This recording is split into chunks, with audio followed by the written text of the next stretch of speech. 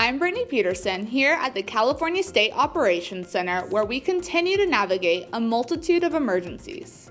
This week, Cal OES is working around the clock to keep Californians safe in response to record heat, energy shortfalls, and fire weather. With this extreme weather stretching California's energy grid and threatening public health and safety, Cal OES is coordinating state emergency response to support local communities and protect vulnerable Californians. The response has included broad public outreach to promote energy savings while at the same time preparing to protect critical infrastructure. Also, this week, Cal OES deployed firefighting resources and personnel to 22 counties in one of the largest pre-positioning events in state history. To see more from us, go to news.caloes.ca.gov and follow us on all of our social media platforms.